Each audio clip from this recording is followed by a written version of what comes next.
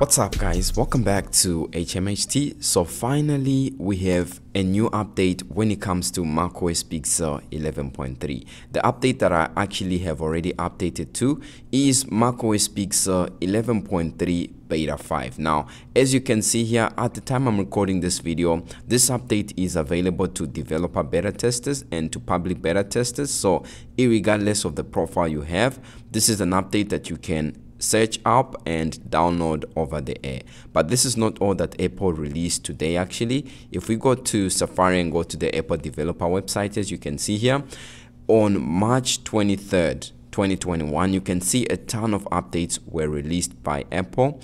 So they released, of course, macOS Big Sur 11.3 beta 5. This is the video for that. And they also released iOS and iPadOS 14.5 beta 5. And watchOS 7.4 beta 5 was also released, and lastly tvOS 14.5 beta 5. Now if you look carefully at these updates, you'll notice that they all have something in common. So let's zoom in a little bit. So you see macOS, it has something that has a build number that ends with an A. So this is an A build, and then iOS is an A build, and iPadOS is an A build. watchOS, it's an A build, and guess what? tvOS is also an A build. So all these beta updates that were released today have build numbers that end with an A, which tells you how close we are when it comes to the official release of all these updates. And this is not just all that Apple released today, by the way. If we go to the application, you'll notice that iWorks was updated, and also I believe Classroom for iPad 3.4 beta 2 was also released. So that's what Apple managed to release today, and if you update your devices, you'll be able to see quite a good number of changes and new significant features. So quickly, let's go into the About This Mac section and see what else changed when it comes to this update. So for me, I actually want to show you the update size. If we go to this screen here and go fast forward here, you'll be able to see the update size. So it came in for me at around 2.53 gigs, and this is for my 2016 15-inch MacBook Pro, and I was actually updating from macOS Big Sur 11.3 beta 4. If you are coming from a different version, keep in mind that you will see a different update size. And also, if you are, for example, coming from like macOS Big Sur 11.2, then your update size is going to be significantly larger, somewhere maybe like 5 to 8 gigs. So keep that in mind, and that's how this update size came in for me on my MacBook. And now let's go to see the new build number that came with this update. So if you go to the About This Mac section and go here, you can see the new build number, and it says version 11.3 beta. It's good that it says beta. On some other updates, it actually doesn't bring out this beta, so you can see that it has it, and you can see that the build number actually shows. You don't have to click here in order to see the build number, it shows there. And as you can see, the build number that we have is 20E5217A. We have an A at the end, and before that we actually had the build number that was 20E5210C, and that was on beta 4. So in a sense, this beta 5 coming from beta 4 took 2 steps in the positive direction, which is a very, very good thing. And now we want to see how much storage this update is taking. It just takes a moment to load, as you can see here, and basically there it is. System is taking up 16.4 gigs. So that's the storage being taken up by the update in itself. It sort of went up a little bit by a few megabytes, because before on beta 4 system was taking 16.39 gig, but as you can see, it's more or less the same. It's not something that we should sit here and cry about. Now we want to look at the new features and changes that came with this macOS Big Sur 11.3 beta 5. The first one that I have to highlight, it was actually an article that was found by 9to5Mac, and this is the article that I'm I'm talking about here. It says new Apple Silicon iMacs referenced in latest macOS 11.3 beta. So we have this beta 5. That's the update that we have today that I'm talking about, and the reference code that was identified in this update are identified as iMac 21.1 and iMac 21.2. Now, this is reference code within the OS in itself. Shout out to 9to5Mac. They always bring out fire articles like this, referencing source code when it comes to macOS. And just in case you're curious, these 21.1 and 21.2, you can see that they almost try to depict like screen sizes, but it's worth mentioning that these numbers are not related to display sizes. So it's good if you're waiting for a new iMac, or if you're looking forward to buying a new iMac, then I would sort of hold on a little bit until we get more clarity when it comes to this. It's obvious that, you know, Apple usually does this sometimes when they're trying to hint that something is coming in future. And you know, on the Apple store on their website, sometimes they do sell out or remove some of their Macs recently. Keep an eye on that. So it's trying to hint that we could be getting new iMacs, and it's actually interesting because this article goes on to reference also the A14X chip that will likely be used in the next generation iPad Pro, and also that these new iMacs that could be coming could both be the 21.5 inch and the 27 inch models that will be updated sometime this year. Could be in April at an April event, or sometime later. When that comes out, we'll be able to tell you right here on YouTube. And then something else that I should highlight that has been updated, of course, with this macOS Big Sur has to do with iWorks application. So when I'm talking of iWorks, I'm basically referring to these applications that you are seeing here. So Numbers, Keynote, and Pages. And if you open any of the apps here, you'll be welcomed by a new splash screen. So when you open Numbers, this is a splash screen that you basically come up to, and it will tell you what's new, and you can get started, as you can see. And all these have been updated. It's not just Numbers. If we go to Keynote, you can see that Keynote 2 has been updated. Let's give it a moment to open. If we click continue, you'll be able to see what's new with Keynote. So collaboration, Keynote Live, gorgeous themes, stunning animation, iCloud Drive, these have been updated. And let's look at the last application here, Pages.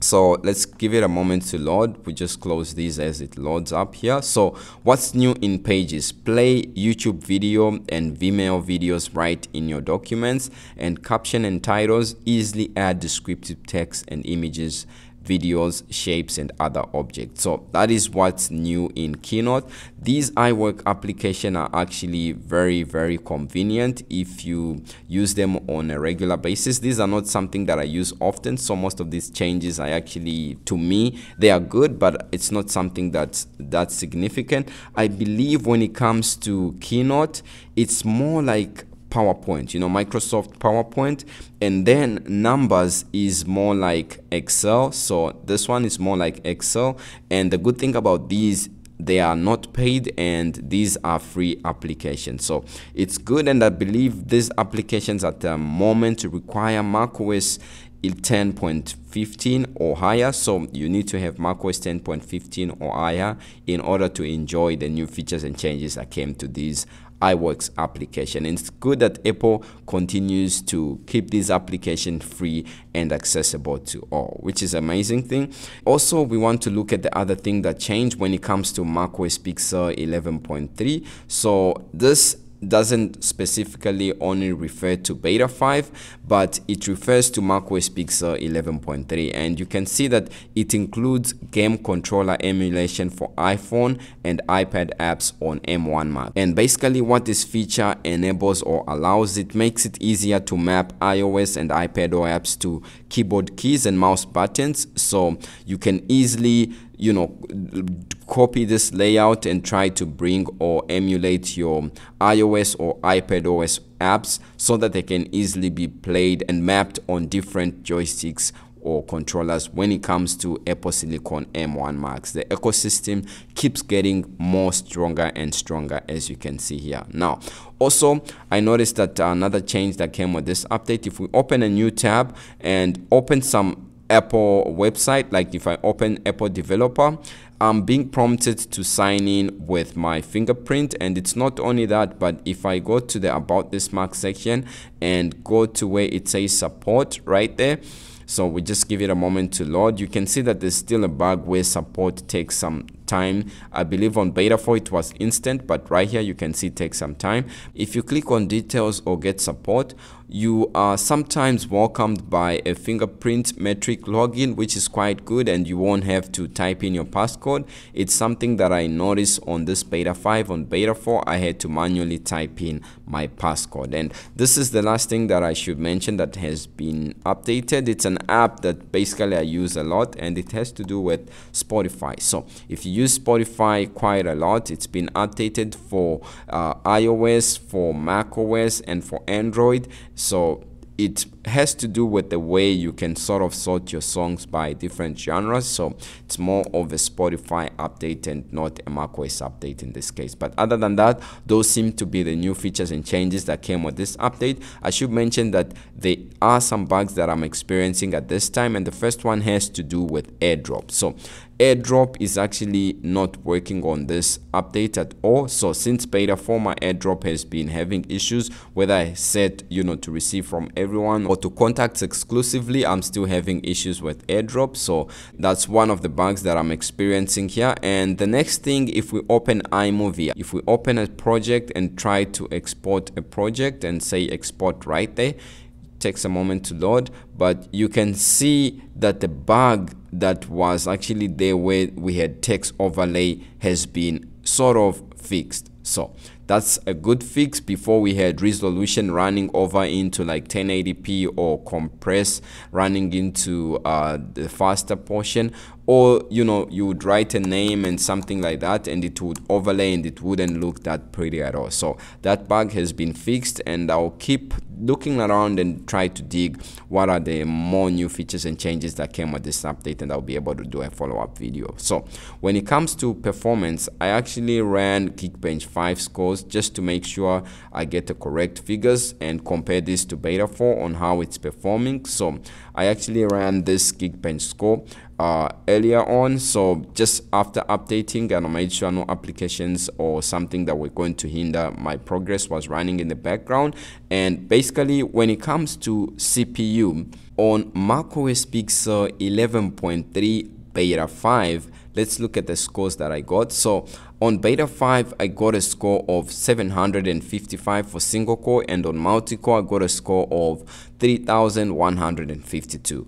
Comparing this to what I had on beta 4, for single core on beta 4 I had a score of 743, and for multi-core I had a score of 3030. So you can see that this update beta 5 is actually way ahead on both multi-core and single core compared to beta 4. So it's a plus when it comes to CPU performance. And when it comes to GPU performance, I also ran Geekbench 5 just to see how good this update is compared to beta 4. And on beta 5, this is the score that I got here. I got a score of 17,194, and compared this to what I had on beta 4, I had 17,199 on beta 4. So it's short by like a 3 single unit, which is not much. It's not the difference that you're going to notice coming from beta 4. So performance wise, it's more or less the same when it comes to GPU, but CPU wise, it is way better than beta 4. So it's a plus. You can see the build number is more stable. We have an A build number at the end, so that's good. And instability wise, you can see that it's taking effect. And also in the background of this update, it has a lot of security updates, which is a plus. Now when it comes to when we can expect this update, let me quickly show you. So if we open the calendar, you can see that this update was released on March 23rd here.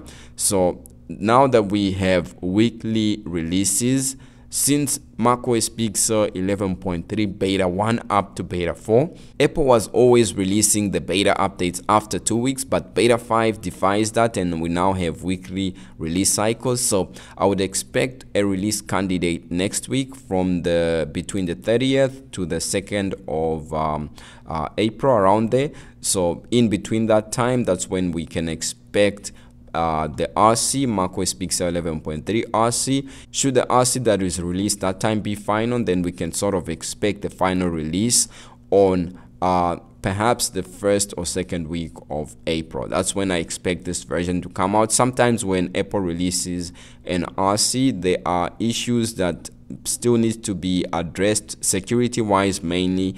Then when that happens, Apple releases a second RC. Then if that happens, then we're looking forward, you know, for the RC2 to be released perhaps during April 5th to like April 9th, between that time, and then the official version we are looking forward, you know, to it sometime between the 1st week or 2nd week of April. Now basically that's about it for me when it comes to macOS Big Sur 11.3 beta 5. If you like this video, please leave a like, and whether you should update or not, I really feel like, you know, this is a very good update to update to, and even the update itself was very seamless. It took, you know, a very short time, and the preparation didn't delay as some other previous betas. So the build number is stable, and it's a good update in my opinion. And that's about it for me. If you like this video, please leave a like and stay safe, and I'll see you in the next video very soon.